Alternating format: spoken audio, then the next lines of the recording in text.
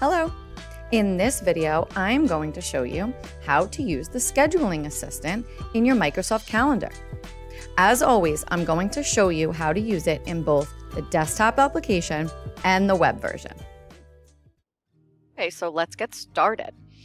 I have opened my Microsoft Outlook desktop application. So I'm going to come up to the left column and click on my calendar icon.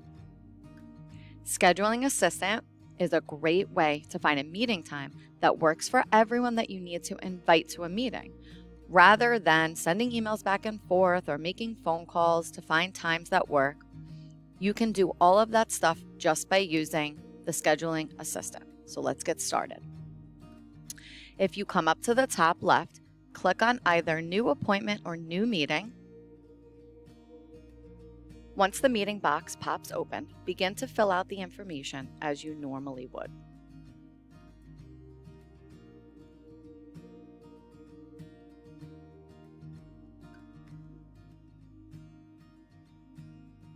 When scheduling a meeting, you have the option to add attendees as required attendees or optional attendees, so keep that in mind when you are putting in your attendees.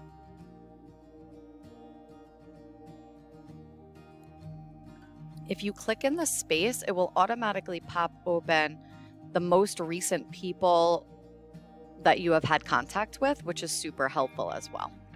If you don't see the people you need to add, just start typing their name and then click on them as they pop up. You can choose to set the date and time here that works best for you, or just go right to Scheduling Assistant after you add the location. The location I do feel is important because the space might not be available, but the people might be. So you definitely want to add in your location if you're going to be using a specific room.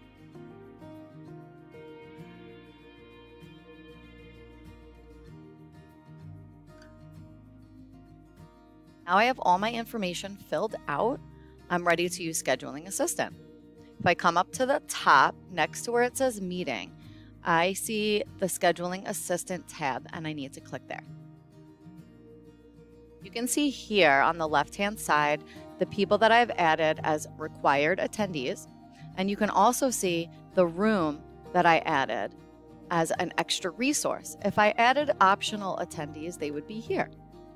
And again, you can add in optional attendees or change out the required attendees if you may have forgotten somebody or need to take somebody out. You can actually do that right here in Scheduling Assistant as well. So right now I'm just going to add in an optional attendee so you can see that as that comes up as well. And now here you see everybody's calendar availability. It does not provide any personal information or why that time is blocked off. It will just tell you if the person is busy, tentative, out of office, working elsewhere, no information, or outside of working hours. And again, those color codes are along the bottom bar here, so you can always use those as reference. The goal here is to take this bar and be able to move it in a location where you see all white space. That tells you that everyone, including the room, is available at that date and time. So right here, I see a nice long white space. So if I click there, the bar automatically pops there. And it tells me now that everyone is available during that date and that time. Once you've clicked on the white space that tells you that the attendees and the room are available, you can either click Send right from there, or you can go back to the meeting window and continue to fill out any required information and then hit Send from there.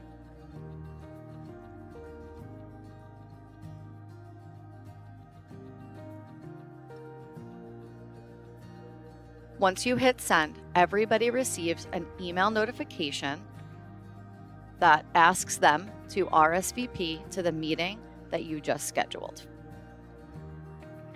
Now that you know how to use the Scheduling Assistant in the desktop application, I wanted to show you how to use it in the web version of Microsoft Outlook and Microsoft Calendar as well.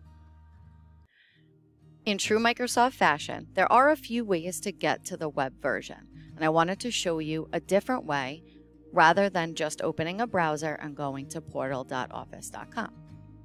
If you are in your Microsoft Outlook desktop application and you click the File tab at the top left, it brings you to this Home Info page. If you click this link right here next to your profile picture, it will automatically open the web version of Microsoft Outlook. If you have never logged in, it may prompt you to log in using your Nassau BOCES credentials. So now that I clicked that link, it immediately popped open this browser window and brought me right in to the web version of Microsoft Outlook. Remember, you also can go to portal.office.com to log in to the web version as well. You can do that in any browser of your choice, Microsoft Edge or Google Chrome. Now that we're here, I want to show you how to use Scheduling Assistant in the web version of Microsoft Outlook Calendar. So again, on the left-hand column, you want to look for your calendar icon. If you don't see it in the column, you can click the waffle. Once you click the waffle, you want to look for the calendar icon. If you don't see it here in this main screen, click All Apps, which will give you that alphabetized list of the applications. When you see the calendar icon, I highly suggest that you click those three dots to the right and pin the application to the launcher. What that will do is when you click the waffle, you will now always see that calendar icon there for easy access. Okay, let me show you how easy it is to use the Scheduling Assistant in the web version of Microsoft 365. Just like in the desktop application, you're going to click New Event and begin to fill out the required information.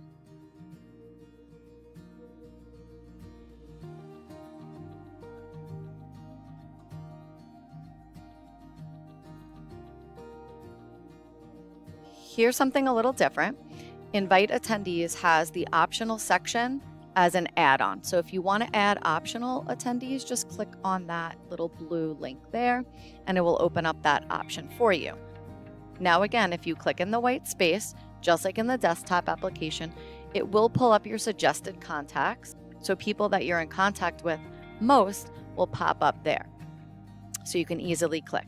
If you don't see the person that you need to add as an attendee, again, just start to type their name and their information will pop up so you can click on it. If you have an optional attendee, you could put that person in, but you also can add that person in the Scheduling Assistant area as well. A little bit different.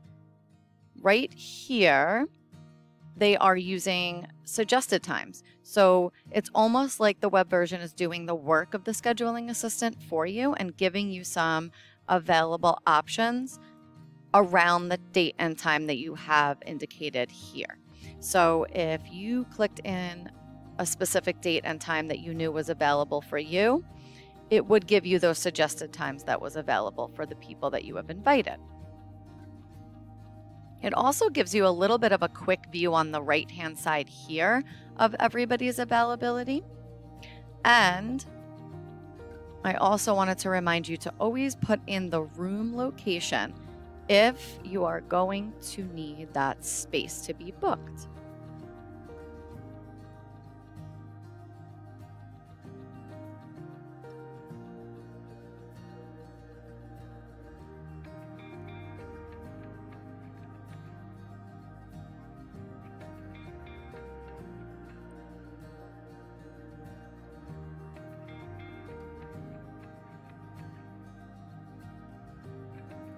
Again, you may want to decide if you want that Teams meeting option to be toggled on or off.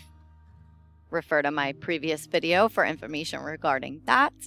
And then once you have that information filled out, Scheduling Assistant tab again is up at the top of the bar. You just click Scheduling Assistant, and very similar to the desktop application, you will see every required attendee, every optional attendee, and the room if you have added a room. on the left-hand side.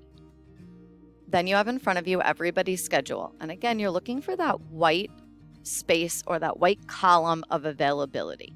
That's how you know everyone, including the room, if you did add a room, is free. What I like about the web version that the desktop app does not have is that the bar changes color based off availability. So once you click into that space and the bar moves, if it's green, everyone's available. You can see here it's red because not everybody is available during that time. But if I click here, everyone is available, so it turns green. The other nice feature about this bar, and it is also the same for the desktop application, you can click and drag this bar out for longer spaces of time. It doesn't have to just be that half an hour. So you really can drag to select the amount of time that you need for that meeting. And just like in the desktop application, if you come down to the bottom here, you will see the different color codes to let you know what everybody's schedule is kind of referring to. You can toggle this option on up at the top here that allows you to see the most detailed information around everybody's schedule. Again, you won't see anybody's private information, but you will see more details around their availability if that is turned on. You can also choose to turn on having the times hidden outside of your meeting hours, just again for easier viewing of this schedule. Once you have selected the date and time, you click back into Event tab. Ensure that the rest of the information is filled out the way you need it to be filled out, and then you're going to click Send. Again, just like in the desktop application, everyone will receive an email alerting them to the meeting that you have scheduled. And here they will be able to RSVP to the scheduled meeting that you have created. Now you know how to use the scheduling assistant in your Microsoft calendar. Stay tuned for next week's What the Tech tip. See you then.